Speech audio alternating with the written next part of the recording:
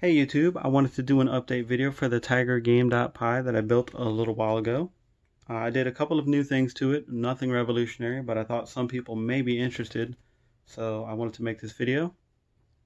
So the first or best mod or upgrade that I did to the Game.Pie was to get rid of the external battery pack and to go with an internal setup.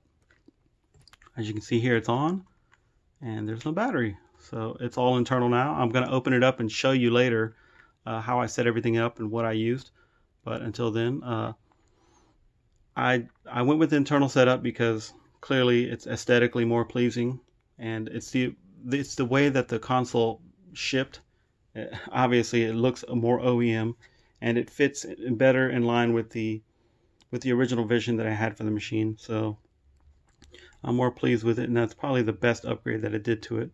Besides that, I updated all the software through RetroPie and Emulation Station, and I installed a new user interface. I'm not sure of the exact name of this theme, but I feel like it fits the console. It feels retro and cool, and it just kind of fits the period. It feels period correct. So I got a bunch more games on here now because I understand the software a little bit more. But we'll go back to a game because I wanted to compare it to this game right here. This is the 2020 version of X-Men that they released. I also have Transformers here, but this is the 2020 version.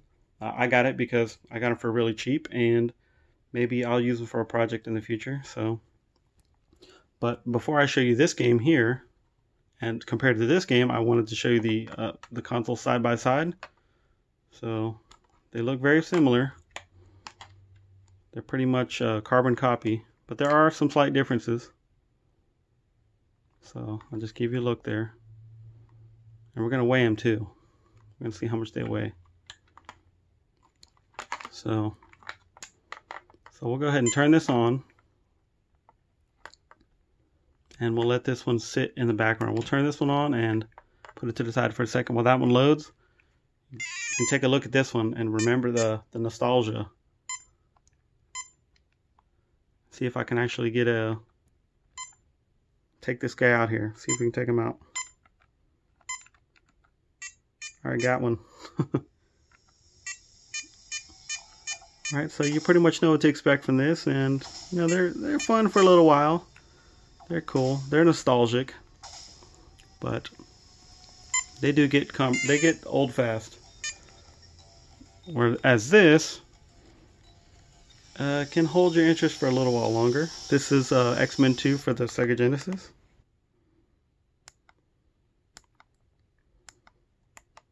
So we'll go ahead and let it load up.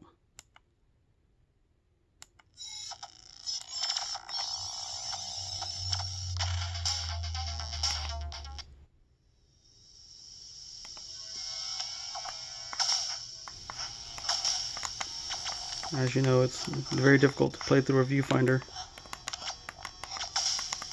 Alright.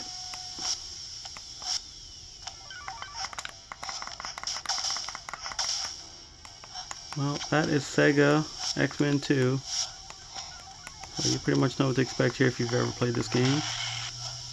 But in comparison, it's a lot more interesting than that. So also, we'll go ahead and pause it here. Another upgrade or quality of life feature that I did for this machine in particular is to have the sound button actually control the sound. I didn't fully utilize all these GPIO pins last time, but because I just didn't have the time or the knowledge. But after looking into it and after diving back into it and putting the internal battery mod in, I wanted to update all that so it just feels better. It felt more like a complete product, or device. Felt like a complete device. It's not a product, but so you can control the sound by holding the sound button and going up and down on the D-pad, and also if you hold the sound button, you can speed up or go to the menu. You know, sound doesn't really scream menu to you, but you don't really want people playing in these menus anyway, because they could destroy some of the software. So also probably the best update for this was to being able to add a script to RetroPie that would power this machine off without going back to the main menu and going to, quit and you shut down and all that good stuff. So if I just hold the power button here now, or the off button rather, for 5 seconds, it will automatically shut down. And I know it's ready to shut down when the light on the back is off. So on one side I have a power board and I have a soundboard, and I know when the light turns off on the soundboard, it's okay to shut down. So the light's off, I'll go ahead and shut it down. And one thing I wanted to cover before I'm going to open this up and show you the internals, I wanted to weigh them, and I also want to show you the difference in screen size. So this one is a 1988. It has a 2.3 inch display, but the actual display I have in here is 2.2 inch, so it doesn't fully fill this out, but it feels a lot closer to what was available when I built this. And these new ones are 2.5 inch, so they're bigger. So if you wanted to use one of these as a platform to make your own Game.Pie, you could maybe pick one of these up, because these are a lot, these are going to be more ubiquitous than these old ones are, and better condition and whatnot. So 2.5 inch, 2.3 inch. All right, I'm going to pause the video here. Well, actually before that, we're going to go ahead and weigh them. So I'm going to turn my scale on. All right, you can see it's right here. It's weighing 0 pounds, 0 ounce. So we'll put that guy on there first. So 6 ounces. All right. And this is the X-Men with 2 AA's in it.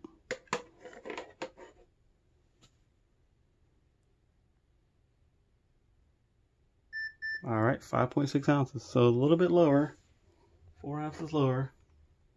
And this is the 2020 Transformers with no batteries.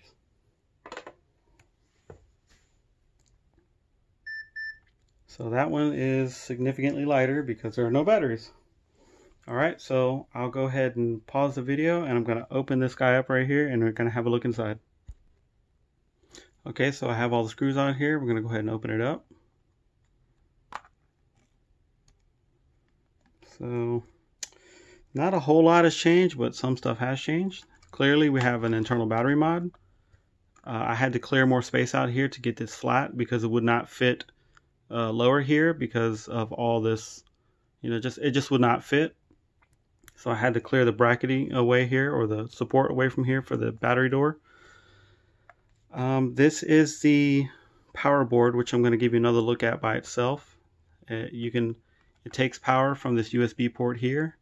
It goes to this board, and from this board it goes to the battery pack, and from this battery pack it goes back to the board and into the Raspberry Pi. Our soundboard is now on this side, so I had to find a better spot for that. Other than that, not too much has changed. Just some rerouting some of the wires and making sure everything fit in here with the new battery. So this is an old cell phone battery which works perfectly fine, and it's been reliable for me for this this board that I got on Amazon, and I'm going to show you that now. So I'll set this down.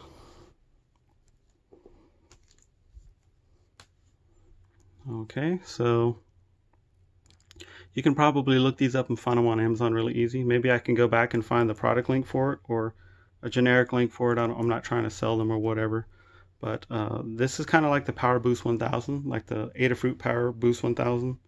So you can, with this little board here, you can, take a charge, you can give the charge, and you can store the charge. And right now, I currently have about 50% battery life. So it's a fairly small battery here. I got a caliper.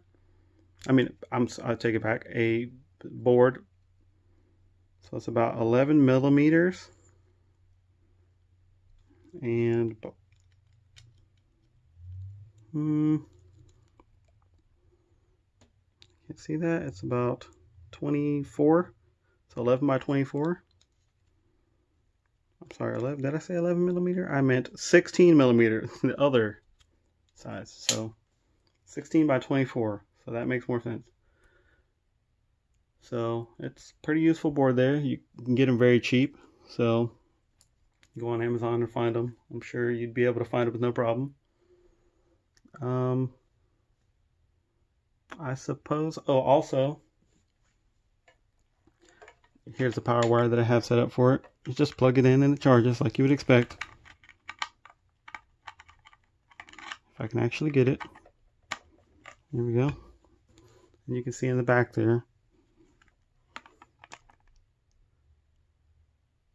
So it's about between 50 and 75%.